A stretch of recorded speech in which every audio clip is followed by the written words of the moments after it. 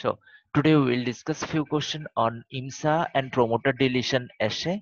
So first question, a promoter deletion. What do you mean by promoter deletion? If you remove the promoter from a particular gene, so there will be expression level will be almost zero, right? If you suppose if you see that the say promoter always located in the upstream region of the particular gene, and if you remove the promoter, suppose this is a promoter, if you remove the promoter from here, the all the structural gene expression level will be almost zero level, right? So that's actually the experimental here. Now see that question, a promoter deletion assay was performed to determine the binding site for a transcription factor on the promoter, which is activated on the treatment with drugs X. Drug X actually enhances the expression level, right? Now here different construct are given. First construct and their luciferase activity expression. See that graph. This black color is on treatment with drug.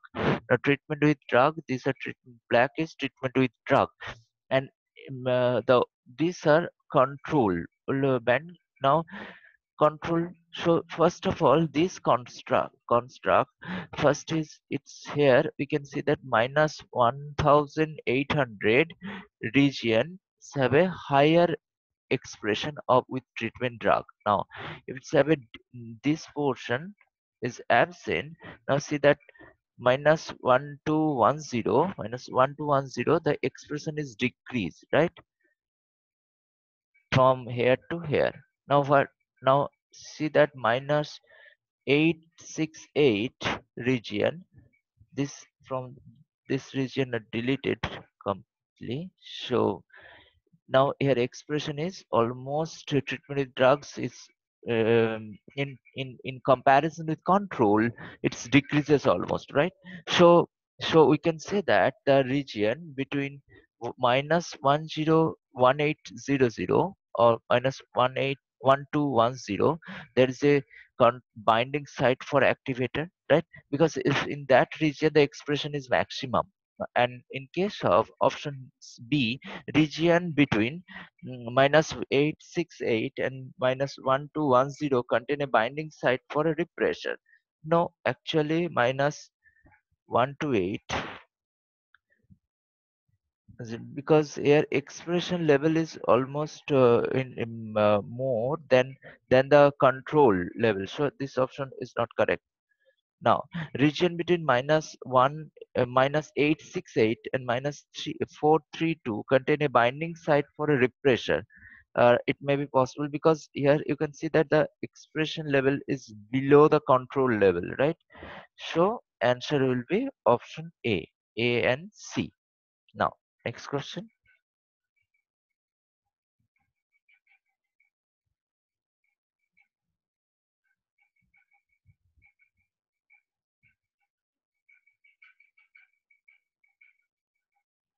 So in that here is some IMSA assay or electrophoretic mobility shift assay. So IMSA is electrophoretic mobility EMSA. IMSA is electrophoretic e electrophoretic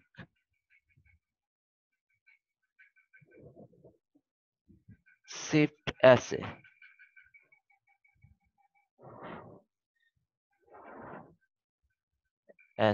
or also known as gel retardation assay. Yes, it's a electrophoretic technique, in which in that case, but actually, if it is a protein and bounds with DNA, then it's become larger and less mobile, right? So band will be shifted. If it is a protein bound with DNA, in comparison to control band, will it will be shifted. Now here it's a we in IMSA we try to identify, it's a molecular technique, and through IMSA we try to identify the DNA protein binding interaction, either the DNA bind with proteins or not, right? So first see that it the option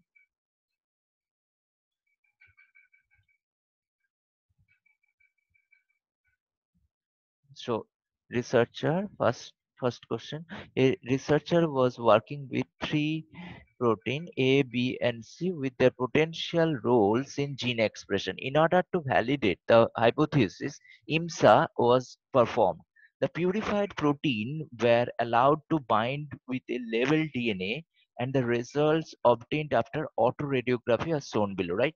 So first of all, these are control band, controlled unbound and DNA, right? So now here you can see that the protein A, B, C, three proteins are there, A, B, and C, right? Now see that here no is there is absence of any protein, so this is a control band, right? Now if it is a protein bound, there is a less mobility because of the larger and less mobile size, because DNA interact with protein.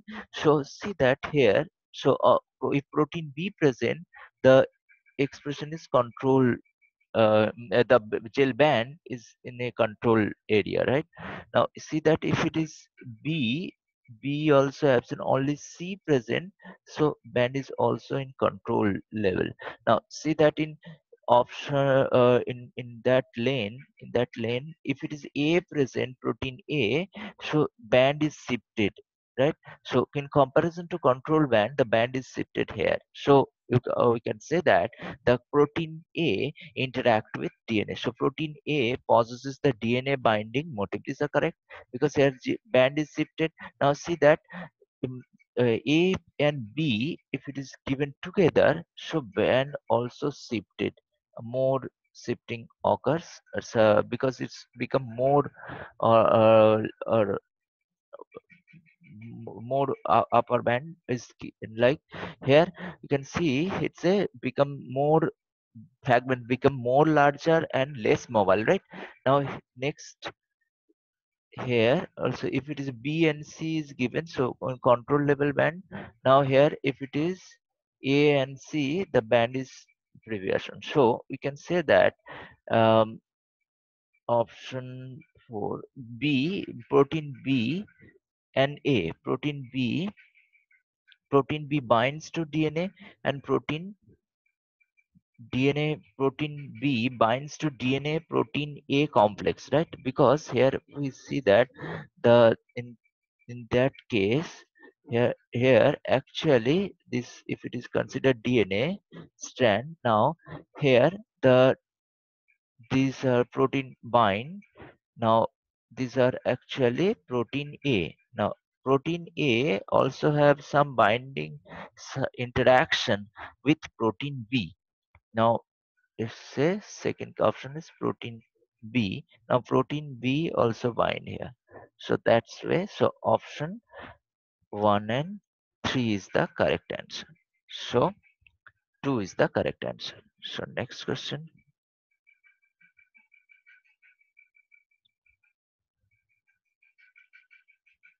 Now it's a researcher wanted to identify